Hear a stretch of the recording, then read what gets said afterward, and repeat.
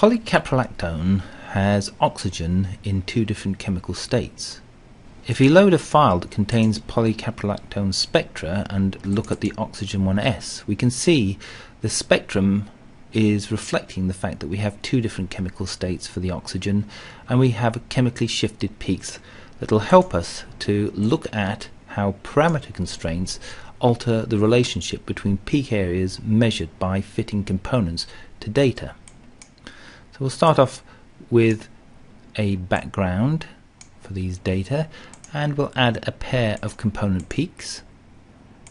I'll use a chi-square for the fitting initially, and we end up with a residual standard deviation that is close to unity, so we have a reasonable fit for these component peaks to the data. However, if we look at the relationship between these component peaks, so I'm including in the annotation table for the components the ratio column, and press apply, we end up with a quantification table which illustrates that we do not have the relationship of 1-to-1 that we would expect. So what does this mean in terms of fitting spectra using two component peaks?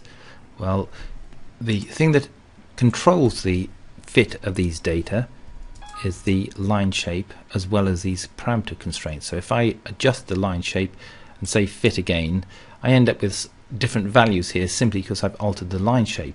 So we can straight away see that the relationship of fitting component peaks to the data does depend on the line shape, but we can also see that the free movement of parameter constraints makes a difference. If we examine what the current relationship is between these full width half maxima for these two component peaks, it's turned out to be a factor of 1.35 between these two component full width half maxima. If I put in my own choice for the same relationship, so I've made these components such that they have similar, not quite the same full width half maxima, and then looking at the percent area before and after I fit, you can see that introducing a full width half maximum constraint brings the relationship between these peaks closer to the expected ratio, but at the same time you lose the residual standard deviation. It's not quite such a good fit if I impose a parameter constraint. If we release the parameter constraint and then focus on the line shape itself rather than the parameter constraint in the first instance, we can then adjust the line shape to try and improve the relationship between these peaks according to our understanding of polycaprolactone. So I'm going to illustrate a line shape modification which is based on producing not a single line shape in the LA image, but actually a sequence of them offset by an amount which is determined by these first two parameters. So 0.31, 1 represents an offset in energy, and then I add a sequence of peaks of decreasing size. So this line shape here has now an element of asymmetry, and the asymmetry is introduced by constructing a line shape from the LA line shape that we have here and a sequence of diminishing line shapes, and I'll illustrate these better by changing the relative offset of these line shapes. So here it is. This is the line shape that's constructed where I've exaggerated the difference between the different components that underlie the line shape, and these represent the LA line shape that we see here as a sequence of peaks with diminishing amplitudes based on these values here. So if I return this to the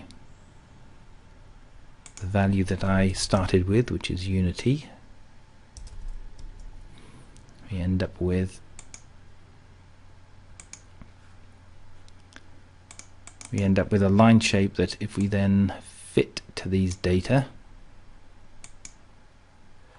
we improve the relationship, but let's now apply this to both of these, because we would expect to see some asymmetry in both of these line shapes. That agrees with Beamson and Briggs polymer database. And once I introduce these line shapes here with asymmetry, that is attempting to model the vibrational energy losses that are associated with these bonds in this polymer, then we end up with a ratio that looks very close to the expected ratio for these oxygen 1s peaks.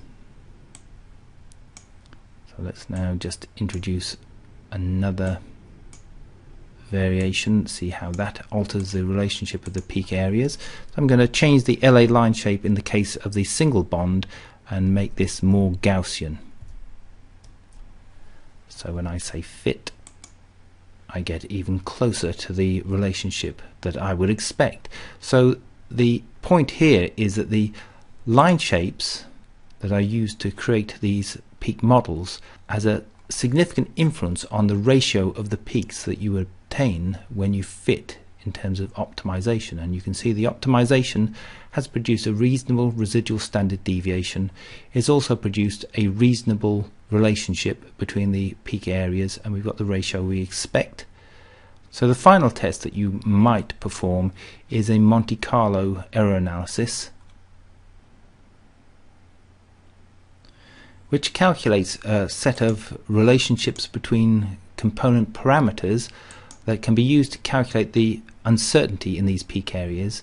And you can see that even though we have a good relationship in the first instance, the Monte Carlo error analysis is suggesting that we shouldn't have such confidence in these percent areas as you might believe based on how stable the peak model is in terms of optimization. You can continue to fit these data and you can see this is quite stable, but when you introduce noise it becomes unstable. So introducing a peak constraint, which is calculated based on the current relationship between these two peaks, and then performing a Monte Carlo and viewing the same quantification table, we end up with, by introducing a parameter constraint and these line shapes, a peak model that ought to be more stable when attempting to measure the ratio of oxygen peaks in a polycaprolactone.